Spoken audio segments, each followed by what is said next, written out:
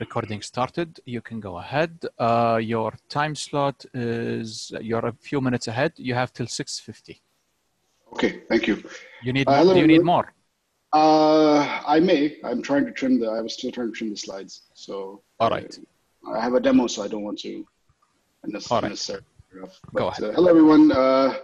My name is Burhan. That's my Twitter handle on the screen. And I thought about giving a talk because this is a similar talk that I gave at the first BarCamp, which was titled Python in the Workplace. And that was in 2011.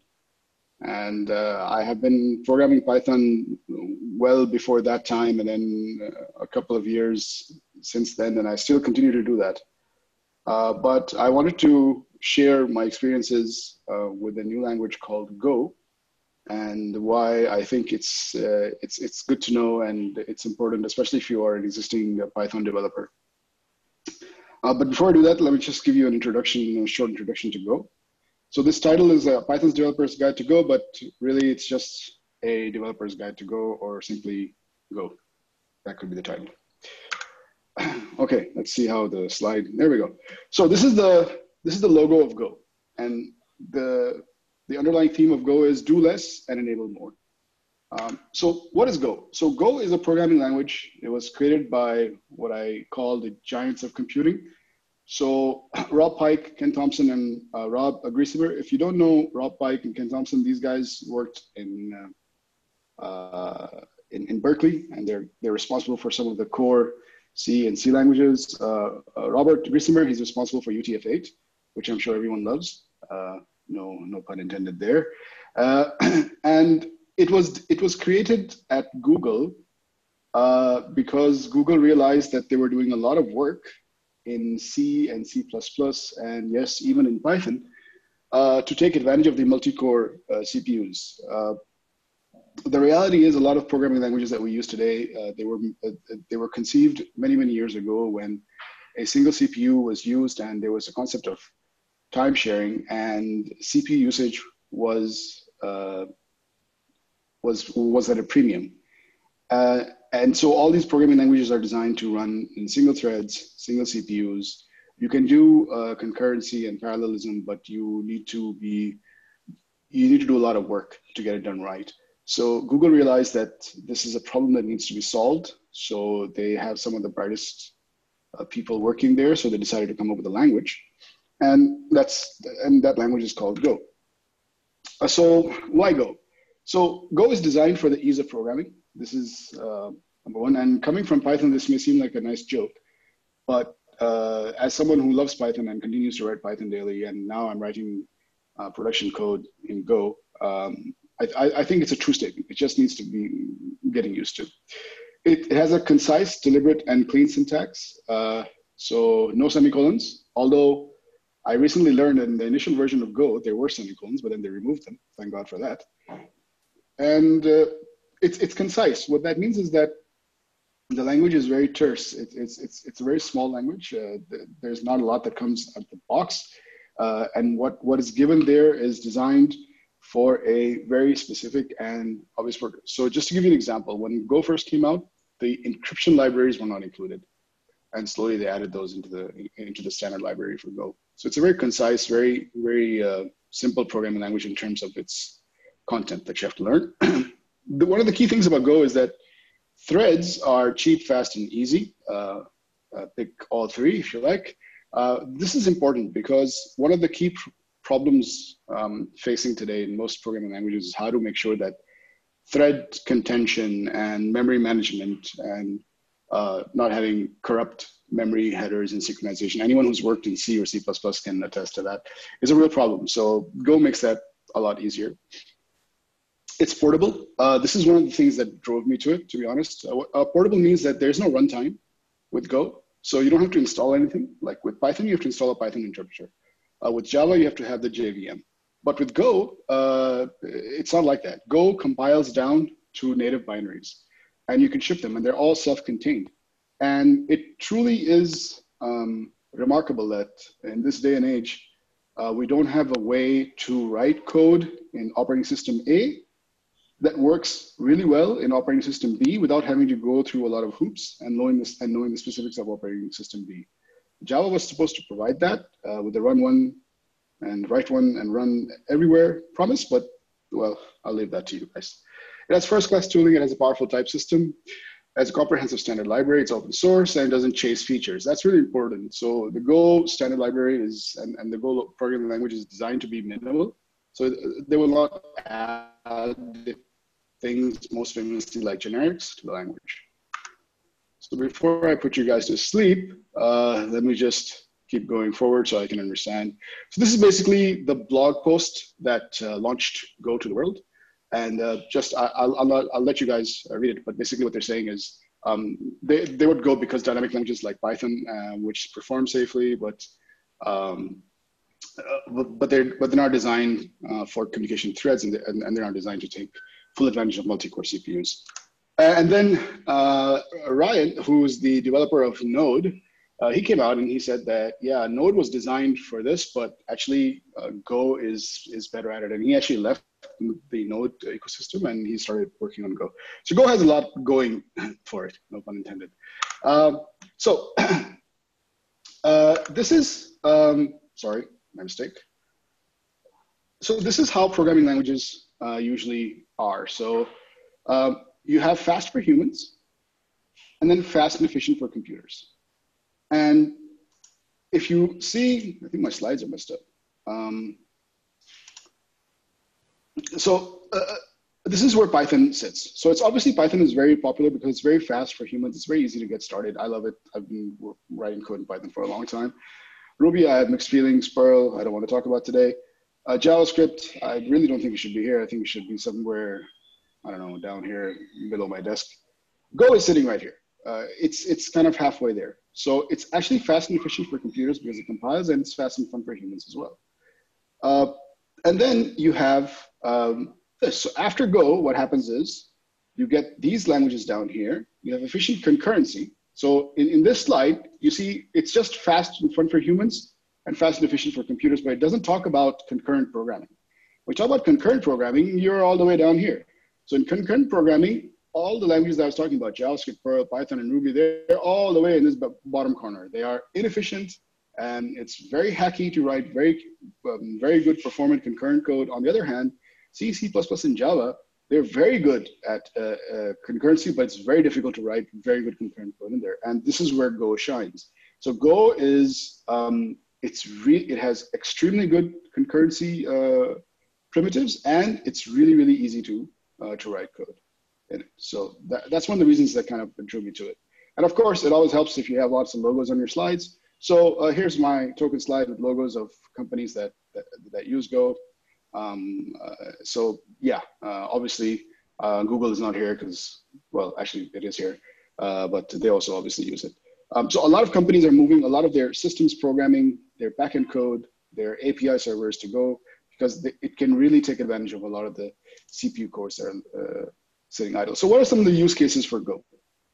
So all and any kind of servers you can think of, any kind of backend you can think of, anything that has to do with an API, anything ideally that does not have a front end, although that is possible with Go. Web applications, machine learning tools, image processing is very, very good. Load balancers, extremely excellent. A lot of API tooling and toolkits are written in Go. Of course, if you're not aware, Docker itself is written in Go. System tools, I'm talking about scripts that run on servers, command line helpers, hardware hacking as well. It has a version that is extremely efficient that runs on very, very micro hardware as well. Of course, scripting and backend processing. These are all the good use cases of Go. But let me just stop here for a second and kind of explain the things that I don't like about Go. So one of the things that I really appreciate about Python is it has a REPL. So a REPL is R-E-P-L, read, execute, something. I forgot the acronym.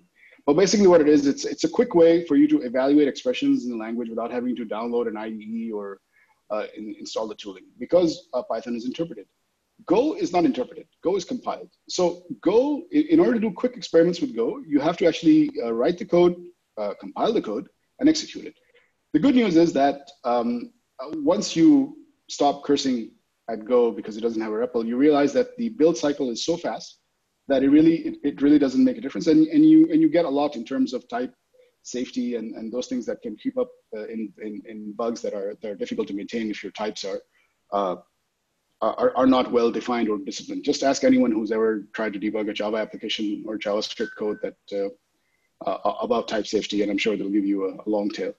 So I actually have some examples of Go, some example codes, just to give you an idea of what Go looks like. So I'm just going to go through a couple of these. I'm not going to go through all of them due to the time constraints. So I have shifted my screen. So let me know if you can still see my screen. Yes. Yes. Okay. So this is what a simple Go program looks like. So this is basically, before I start, this is the Go playground. Anyone can go here, play.golang.org, and you can write Go code, and you can basically play with it. So this is a nice way for you to start experimenting with Go without having to download or install any of the Go interpreters.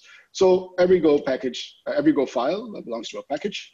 By convention, package main is the one that's, if you're creating an executable, you have to have package main. Inside it, you have to have a function main. Note, it's called func, not function. Or I have had many cases where I do this because I'm so used to Python, and the compiler barks at me. Import statements, and some of the quirky things about Go, usually in any other programming language, you would type, if you want to declare a variable, you declare the type and then you say X, right? In Go, it's for reasons beyond my comprehension, it's the other way around. It's say X int. Okay, this is one of the few things that you'll have to get used to. Similarly here, you can say F is int, Q is a string, Z is a float. Just run this, and you'll see the output all the way here. These are the default values. So this is basically what a Go program looks like. I'll tell you some of the cool things about Go that you'll appreciate once you start programming, once you start sharing with others. Go has a very strict formatting requirements. You notice this format button. So if I do something really weird in Go, like if I do like this, if you format it, well, this is a syntax error, obviously. But if you do a weird indentation, or if you try to do this, or have your code like that, like many of my C programming friends love to do, there is a very standard way to format code, and it's built into the Go runtime. So there's no argument about tabs versus spaces. It should be 4 or 2. Where should the curly braces go? All of that is taken care of. So in the interest of time, I'm not going to go through all the examples, but I will share my slides so you guys can, and these are public. So all of these examples point to the Google Play playground. So you can all, for example, if you click on this one, it's this link, and it's always available. So you guys can go and have a look at this. So I'll leave it with that. And then this is my last slide on my truncated example. So I'll give you some tips from my understanding of Go, and I've been writing Go code now for since last year, and then I have some code in production now. So the documentation is very detailed, and it takes a bit of time to getting used to it because it's written by people who are very good programmers but not very good documentation writers, unfortunately. So these are the 2 books that I would recommend. You go. This one, the blue one, this is like the Bible of, this is like the reference documentation for Go. It's a bit thick in that you have to have a big, I measure the book complexity and how many coffees it takes me to get through it. So this is like a 4 double espresso book. This is more like a latte skim milk book, the one on top. So just to give you an idea. These both books are really good. There's an excellent Golang book reference. This website, Go by Example, is very good. Of course, the Golang, the playground I mentioned, there's this is the official documentation site. So you can go there and you can explore. Of course, Visual Studio Code has very excellent support for Go. Just recently, in fact, I think it was yesterday or 2 days ago, Microsoft released that plugin to the Go community. So now, before it was written by Microsoft, and now it's written by Go. Now it's going to be managed by Go. There's also Goland, an IDE from the guys behind from JetBrains, and it's also very good. But I would recommend you avoid this. You avoid Goland unless you're comfortable with Go, because it assumes you have some level of complexity and some level of understanding of the Go ecosystem. So it gets to be a bit confusing. I'm going to stop here because I realize I've been talking extremely fast, and And my next slide, my next section is actually a demo of a quick server that I put together just to give you an idea. So unless there are any questions that are pressing, I'll go ahead with the demo. There is a question. Okay, if we have time, we can take it. Do you want to take it now or after your demo? Let me just go through the demo because the demo is really quick, and Sure. I'll have some more time for the Go ahead.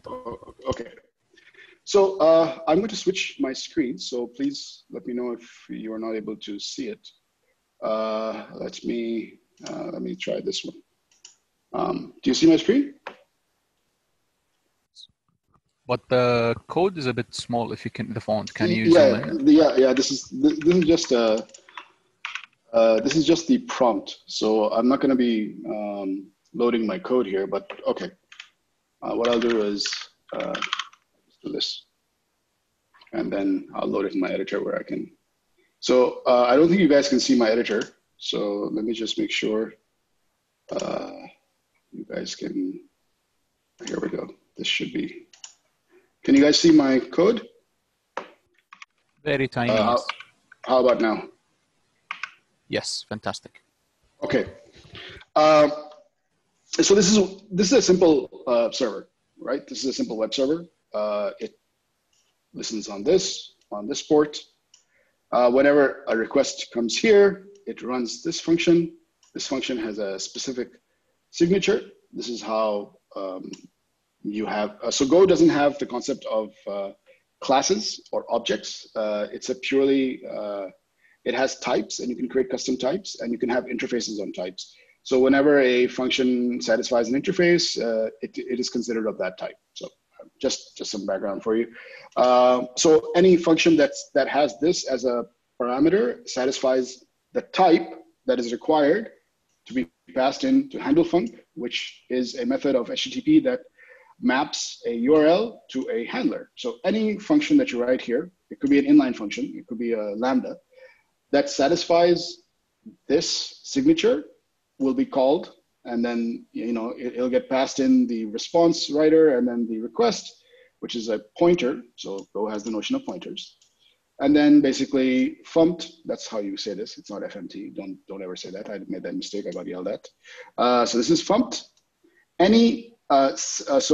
Okay, let me pause a little bit. Go does not have the notion of public or private that you might be used to from Java and other languages. Instead, it has the concept of visibility. So anytime you have a Go file and you want to expose something to other Go files, you just make the object have initial caps. That's it. That's all that's required.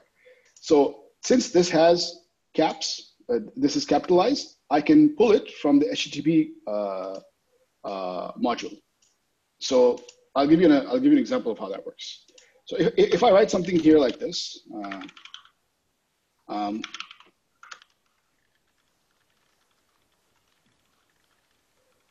this function is not importable by anyone else. It's hidden by definition. It can only be imported in those other files that are part of the same package. However, watch what happens. If I do this, now this function becomes exportable. Anyone can import my package, will get this. And you'll notice that it gives me a squiggly underline.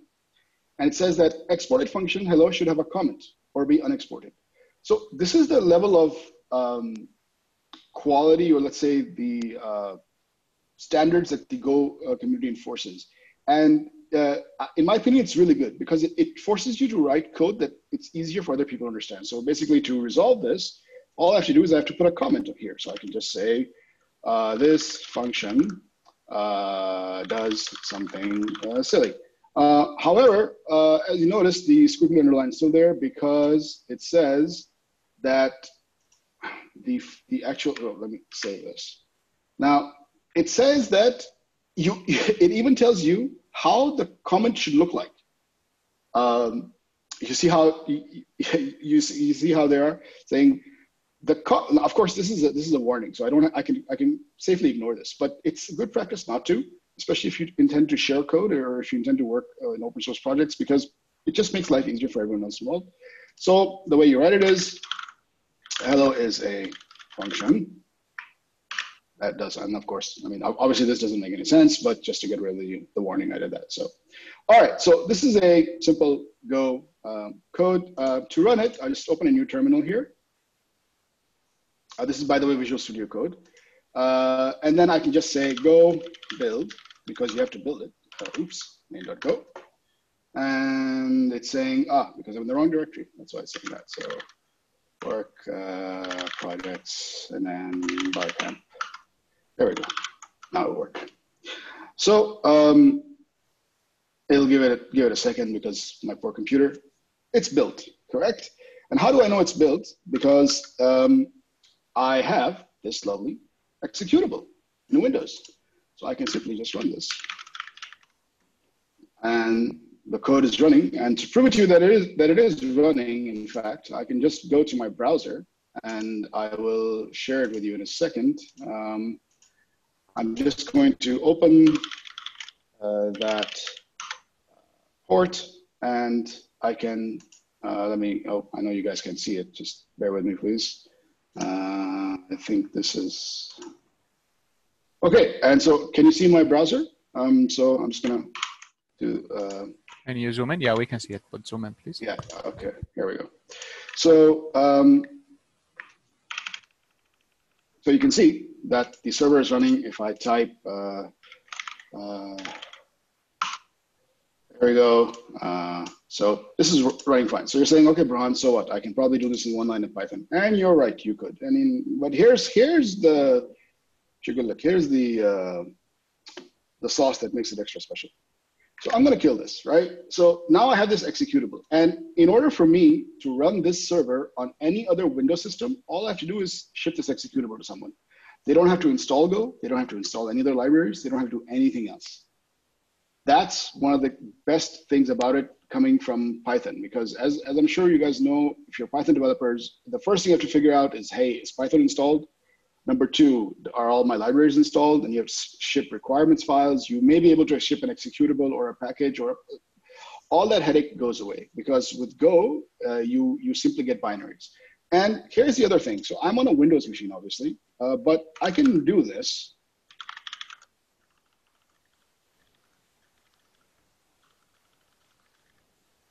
And as simple as that, I can take my same code and give it a second. You're going to see okay, here we go. So now it's built for me a binary. I don't think you guys can see it. Let me just do this and that. So now it's built me a binary here that I can ship to any 64-bit. Oops, that doesn't work. That does. So it's built for me a binary, a Linux binary from the same exact code base, and I can run this on any Linux server. So just to see that in action, what I'm going to do is I'm going to do WSL, and I am in my same directory. And now I have the same exact binary here. And if I do, you will see this is a ELF 64-bit executable for Linux. It's statically linked, right? And it's a Go. It has this Go build ID, which is a random string here, but you can actually tag your Go code with certain pieces of, like, let's say you have a file that should only be running in Linux for some reason. You can put comments in your Go code, and the Go builder knows that only build this component for Linux. Anyways, just to see that it works, I'm just going to run this file, and it's running. There's no output to it. But if I go to my browser now, I should be able to just refresh this and get the same result. And this is actually running on my Linux VM here.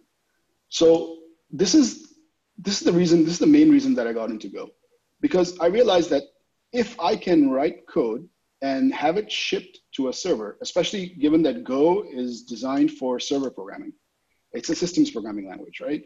So this means I'm writing backends, I'm writing API handlers, I'm writing code that talks to payments systems. And I want that code to be as portable as possible. I don't want there to be any ambiguity when it's sent to someone. I don't want there to be any issues like, oh, I'm missing this version of library. And Go really does that really, really well. And it has a nice balance between the classical languages that allow cross-compiling and a language that's a bit more modern and easier to use and designed specifically for this. So that's the end of my short demo.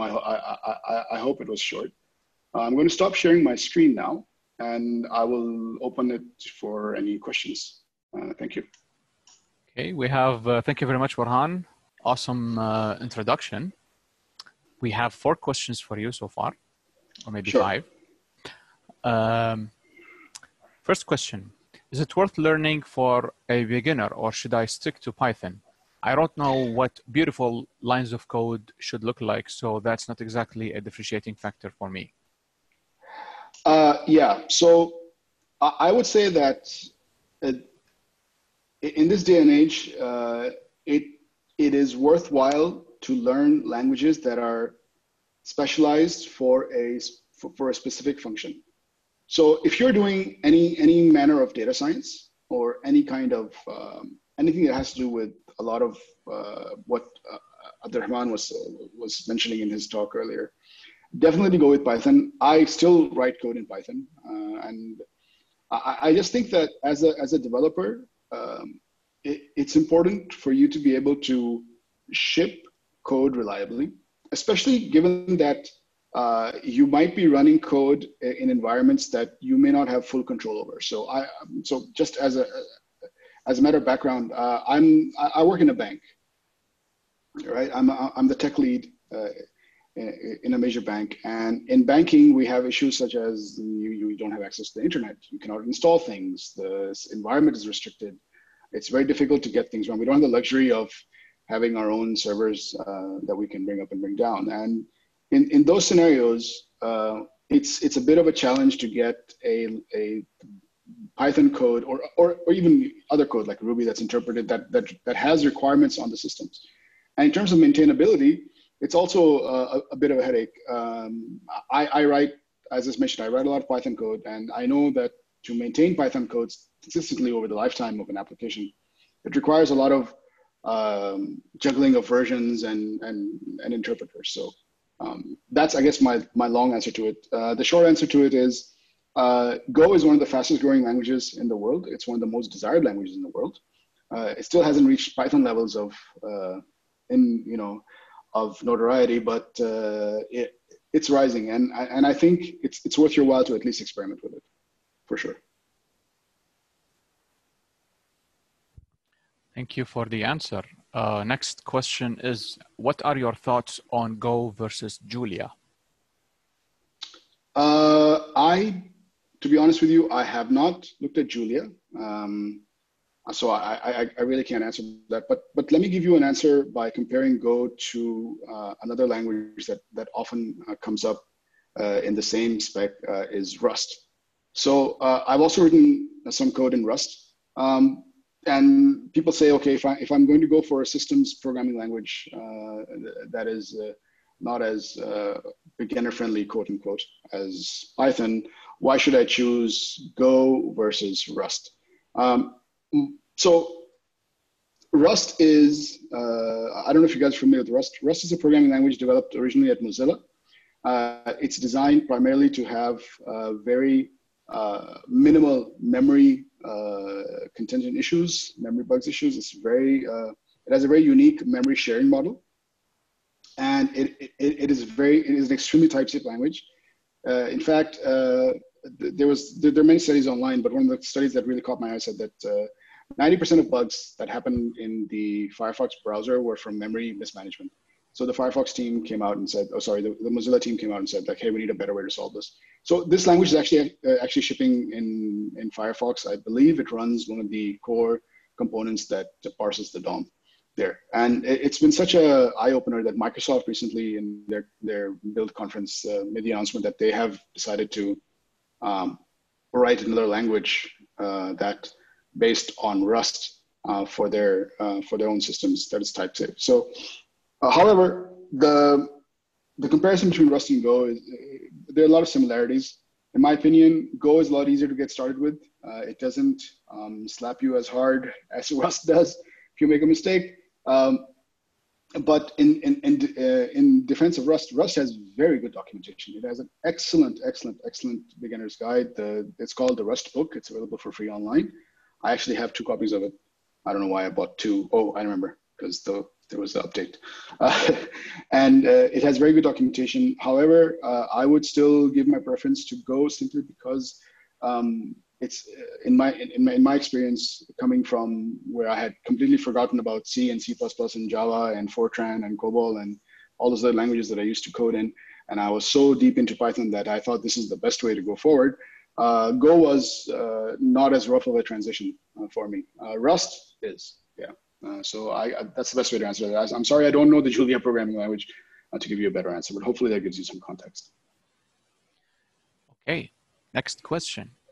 Could Go be used as an application development platform, or are there plans for it in the future? Sorry, I didn't get that. Like, I don't understand. What does it mean, like application development platform? Hussein, maybe you can clarify either privately or in the chat, or for mobile applications. I guess, can you use Go for mobile application development? Can you use Go for mobile? No, not as of yet. There are some rumors that there is a runtime being developed, for Go on mobiles. But I can tell you, there is a micro Go, which runs on microcontrollers. And that is taken off like nothing. They managed to reduce the binary size, just to give you an idea, on compiler optimizations from 15 megs, which I thought was pretty small, to 5, which I thought was absolutely ridiculous. I don't know how they did that. But anyway, so it's not yet ideal for writing mobile applications. However, it is probably the best language to write mobile backends. Unfortunately, I did not have time here to give you guys a demo of some code that is written in Go. I actually have, I did a study. I had an application running in Python that was running in production. And I rewrote that same application in Go just to compare the performance and how easy would it be for me to get that application to be more performant, and I had a very simple benchmark for it. And I found out that with Go, not only was the binary smaller, obviously I didn't have to ship all those dependencies with it, but it was very simple for me to take advantage of all the threads that were available to me, not only on my computer, but also on the server. So, and it brought down the application performance. So this application has a hard runtime limit of 2 minutes. Basically, no matter what size of input, it has to finish in 2 minutes. And so I was able to bring that down. It was running 1 minute and 20 seconds in Python. I managed to bring it down to 40 microseconds. Like the one that looks like a the one that looks like a U. I forgot what it's called. Picoseconds. When using microseconds, right? When using Python, it was so fast I thought it had crashed. To be honest with you, I kept firing requests at it and just, it was pretty amazing. I actually thought it was not doing the right job. And then obviously I did a lot of other optimizations as well. I got rid of the files and writing temp files. I used a bunch of memory stuff, and I started using a lot of threads. I started backgrounding a lot of tasks, which was a lot easier to do in Python. In Go than it was in Python. And so it just made life a lot easier. That really convinced me that it is the way to go if I'm writing anything that doesn't have a user interface, or rather the interface is for systems and not to people. I know that didn't answer your question directly, but I hope it gave you some more context. I have 3 more questions for you. Okay.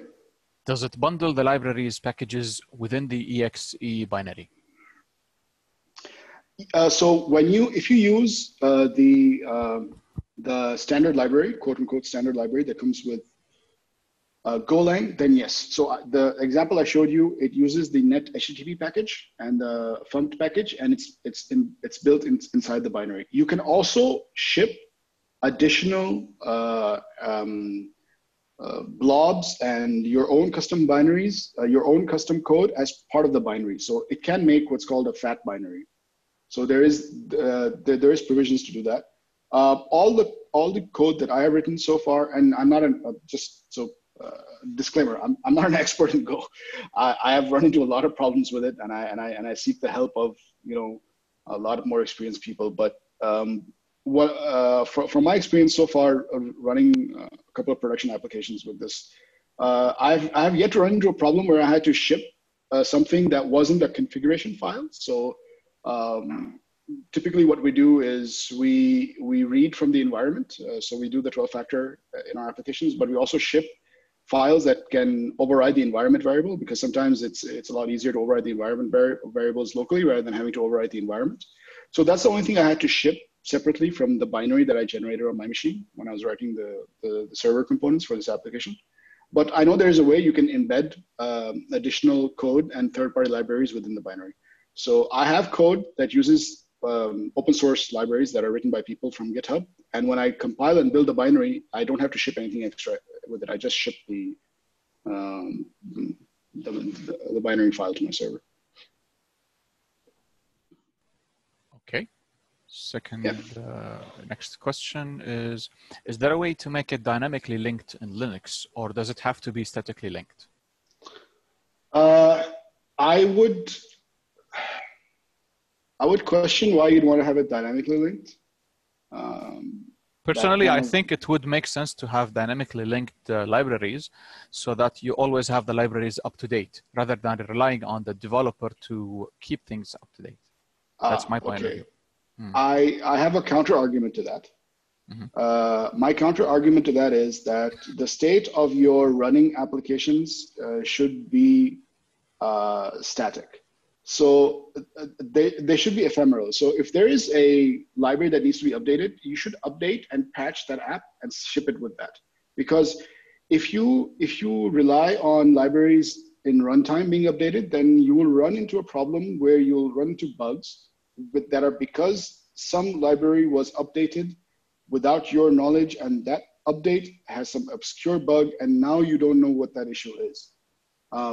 So I have been bitten by this a lot of times with Python and other programs that we run. So for my recommendation is, to answer your question, I have yet to have it ship with dynamically linked libraries. I doubt that it's possible because it is a self-contained binary that's generated. However, don't quote me on that. As I said, when you started recording these calls, I'm not sure if that is the full truth, but what I do know is I've built it on Linux and it always builds with a static, it's always statically linked. Anyways, getting back to my argument, my counter argument to your point, I think it's, my experience has taught me that whenever you have a possibility of configuration drift, you always run into obscure bugs in your applications. And that makes life a lot difficult. So my recommendation would be, if you have to update a linked library, I would always recommend you ship your binary with that library. Or at least in the case of Python, you do a hard pinning of the versions. So that's my answer to that. Sorry, I don't have a lot of real direct answers to your questions. I'm not that, hopefully I'll get a couple more months of experience with Go, and then I'll have better answers for you. Okay. One last question is it worth developing REST APIs using Go? How better would my API how better would my API run versus something like Django REST framework? The answer to that question is yes. And the answer to the second part of the question is also yes. Very simply, I have migrated an application that was exactly that stack, Django, and in fact was using Django REST, and I migrated that to Go. Here's what I learned. It's amazing what you can do when the programming language comes out of the box with a very strong network library and very strong primitives on doing JSON transformations. To give you an idea, I don't know if I have time, but in Go, let me see if I have an example. I'll share the link. In Go, to convert something to JSON is as simple as tagging the property with the word JSON. That's it. And since Go by default is UTF-8 everything, I cannot tell you. Okay, let me pause because I'm going to get off track here. So one thing that I also realized is it sounds a bit counterintuitive, but if you have a pull request or an update that deletes code, this is the best thing you can ever do, because that just means your application has less chances of having bugs. So one of the biggest things I realized is when I shifted that application from Django REST to Go, I ended up deleting a lot of code. I'm talking in orders of like it was 2,000 lines of code I had to get rid of, simply because I didn't need all that cruft. All that came out of the box, written by someone way more smarter than me, and I did not have that much of a surface area to bother testing and validating. So that's why I would always recommend do a use case study, convert a piece of code that you're familiar with to Go, run it in parallel. It's very, very easy to do that. Go runs pretty much everywhere. And since it's just a binary, you can always run it on your laptop somewhere and just validate that it's working fine and do the performance checks. Oh, speaking of which, Go comes with a built-in performance and benchmarking tool that you can use to validate that your code is actually, how is it going to perform when it gets hit by millions and millions of requests. So it's built into the Go tooling. So that's how much they are confident in their performance things. So that's my answer to that. One more question is, would you recommend building REST APIs in Go using the modules included with the language itself or other modules? No, with the modules included in the language. There's no need to go shopping for other modules when it comes to Golang. It has a built-in HTTP server that I demoed today. I actually use a very lightweight framework called Gin. Go-Gin is the thing you need to Google. Basically because it does things that I'm used to, which is like having middleware and doing logging, doing Prometheus statistics, and all that good stuff. So I use that because it just makes writing boilerplate code a lot easier. I'd rather spend time writing some other stuff. So that's about the only thing I can recommend. Other than that, all examples that I've seen and all recommendations I've seen is with the standard library in Go, you can get a long way before you start needing to use other third-party libraries. In fact, it was one of the things that kind of was an eye-opener for me when I first started out, because I'm so used to pip install stuff and just run that. But I realized that in Go, the standard library is designed for a lot of stuff that you would have to rely on third-party libraries for. So whatever you could have done with a third-party API framework, in Go, it's just maybe 20, 40 lines of code, and you have something, extremely performant. And I was hesitant to do that, to be honest, because my reaction was, why am I writing something from scratch that is not my primary business logic that I'm trying to solve? That's like saying that if I want to write a web application, I should first start writing the web server. But in Go, the issue is that it's a bit of a different philosophy. The tools are so good, and the standard library is so performant and so strong that it's just 5 lines of code. There are a lot of guardrails around you to stop you from doing something stupid. For example, there's a built-in race detector that helps when you're writing concurrent code. And it's pointed out a lot of bugs in my applications because of that. So because of all that, I would say that use the libraries that are built in, and you'll be fine. You'll be fine. All right. One last question. It's an extension to something that was already asked on Sure. Rust versus Go. Okay. Jimaz is asking, There are companies who are switching from Go to Rust, such Yeah. as Discord.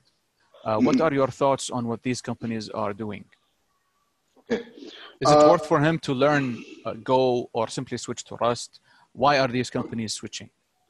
Okay. I will answer that in a simple way.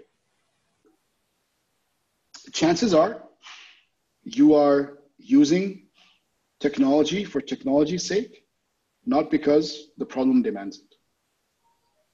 Sounds a bit weird, but here's what that means. And I'm guilty of it, and I do it all the time.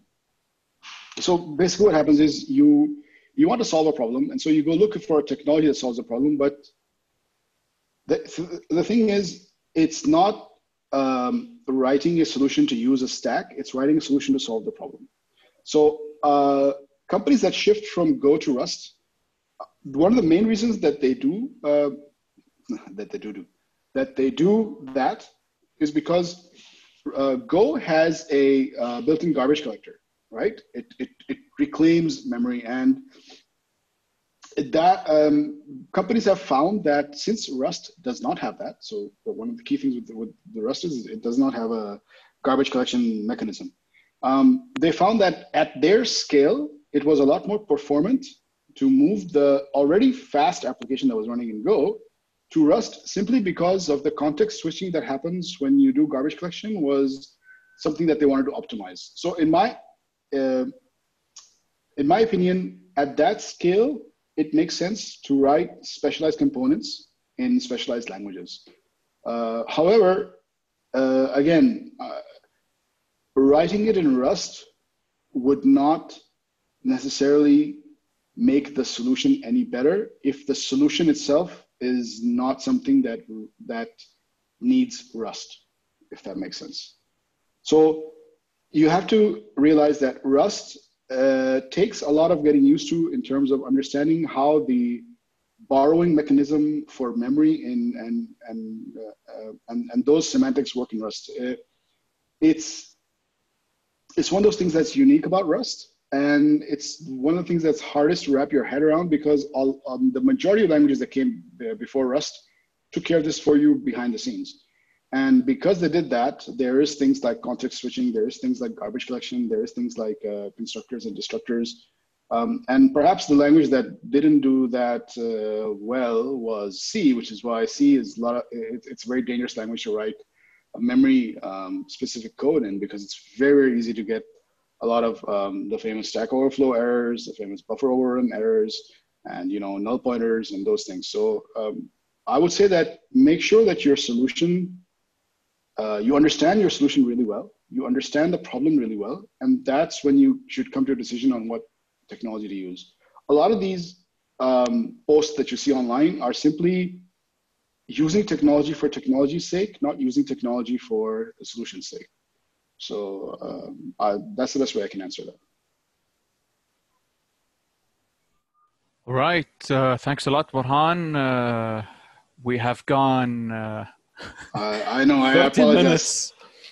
30 minutes beyond the talk time, but yeah, if you permit me, I actually, it's not a sales pitch. I know that's not the policy, but I am working towards a Go course. It's going to be free, so that's why I said it's not a sales pitch. Okay. It's going to be free, and it's going to be a comprehensive overview of Go from very beginning all the way to writing API backends and doing monitoring and deployment. So if anyone is interested, you guys can get in touch with the BarCamp team, or I'm Burhan on Twitter. You can just ping me, and we'll see about the interest, and we'll get to go. So I already have majority of the coursework written. It's going to be a multi-day course, so it's not one of those things where 8 hours I'll sit and I'll bore you. There'll be a lot more gophers in my presentations. You saw the gophers in my presentation? Yeah, those are cute. Awesome. That's one. I forgot to mention that's the only reason I shifted the language. It's one of the best reasons to shift the language. And you can create your own by going to this link. Gopherize me. So it's GOPHERIZE.me. And I forgot to mention, I had a slide with credits for the icons and everything. I should have shown that, but I just realized the Gopher icon is made by Ashley McNamara. She works at Microsoft. And Gopherize Me is a website, is a service you can go to. You can create millions of combinations of Gophers. And of course, okay. Thanks, Shema. So Shema just mentioned that I can still share my screen. Yeah. I guess I'm the comedy act that takes the show out. So I will share my screen. So so this is basically so this is the website I was mentioning. It's called Gopherize Me, and you can just go and create your own. Oh yeah, okay, it's still loading. Okay. Yeah, it was still loading. So so basically, you can create your own Gopher, like this lovely guy here, and then you can randomize him and shuffle and reset, and you can get. So there are 216 billion possible combinations of Gophers that you can create. So you can see it has different kinds of shirts, and then facial hair, glass. I actually have a version that looks like me, but he's too scary, so that's why I don't put him on any of the slides. But I did have my last thank you slide, which has the link and it has the credits for Ashley McNamara, who created the original Gopher icon. So thank you. Okay, I will definitely stop talking now because thank you very much. I'm gonna stop recording. Thank you.